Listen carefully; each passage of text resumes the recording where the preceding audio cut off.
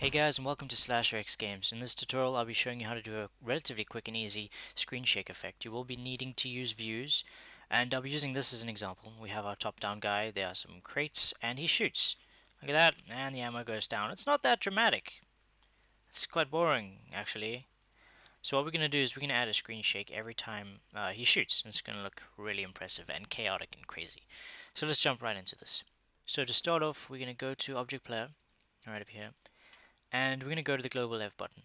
Now basically what we're going to do is we're going to have a shake intensity, and that's going to set off an alarm which is going to gradually reduce the intensity, and then in a step we're going to detect if shake intensity is anything greater than 0. Then we're going to randomly jumble the view around. So firstly let's set a shake intensity at start.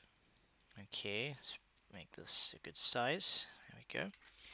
So shake intensity, set it to 0. So when we start, we don't want it to shake, nothing's happened. Set that to 0. I'm going to copy this because we'll use it later on. Go into the global left, pressed. Okay, so this is basically the same as one of my earlier tutorials on shooting a bullet at the tip and all that stuff. So clicking will decrement ammo, it'll play the sound, create the bullet instance and such. I'm going to go down to here, and we're going to set the intensity to 10. Okay, set that to 10. Then we're going to set off an alarm. Alarm 1, because I already have an alarm 0 that's doing the can shoot variable there. Okay, alarm 1, and we're going to say that's 0.2 times room speed. Okay, so every 0.2 of a second it's going to decrement the shake intensity by something, so we better set that up right now. Alarm 1 over there, add more code, and in here we're going to say paste that, shake intensity minus equals 10. Alright, so that's going to take it back to 0, and then it's going to stop shaking. Then we're going to call this again. Alright, so we're going to call this alarm a second time, the same speed. Oops. Okay. And yeah, that's going to decrease the shake intensity.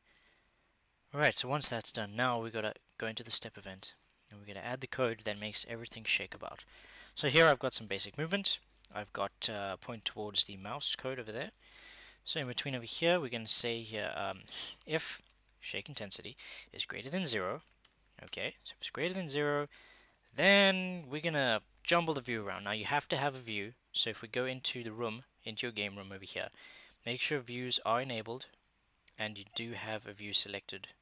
That's why earlier the camera was following our player while the background is moving around. That is view.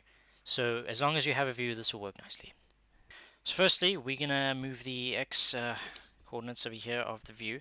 So we say view x view over there, and it's number 0. Get rid of all that. Okay, plus equals choose. So it's going to choose one of these. Oh man.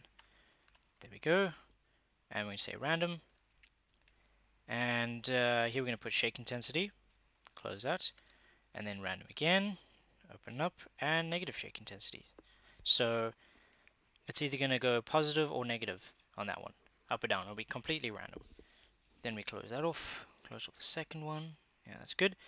Now we're going to do the Y. We can just copy that and paste it, change this from view x view to view y view, and that is exactly the same. Now, so we've got that. So we've got the intensity set to 0 on start. So we're initiating that, initializing, sorry, that variable to 0. Then when we click, when we shoot, only when we're shooting, it puts that shake intensity variable, gives it a value of 10. Then it's going to start alarm 1, which is going to slowly decrement that until it gets to 0. As long as the step is greater than 0, this is supposed to be 0, not 10. As long as it's greater than 0, then it's going to shake about randomly. And as long as there's a view enabled, this should work nicely. So let's go here, test it out. Okay, so here we are again. Look at that. Every time we shoot, the camera shakes a bit. And the more you shoot, the greater that shake intensity variable gets.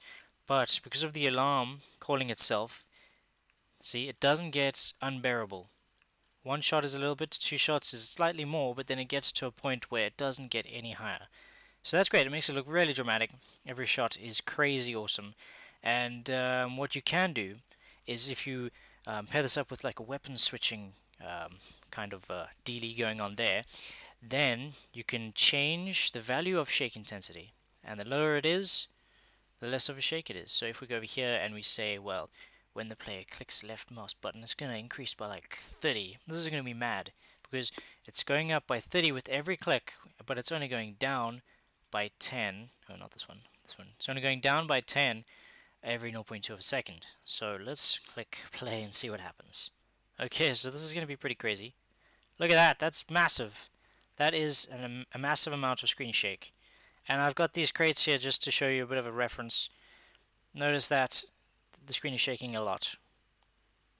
But yeah, you choose what the value of shake intensity you want, put in that code, and there you go. You've got an extremely dramatic and chaotic top-down shooter. Well, I hope you enjoyed this video. Please feel free to subscribe and rate and comment. I look forward to your feedback, and I will see you guys next time for another great GameMaker tutorial. Thanks for watching.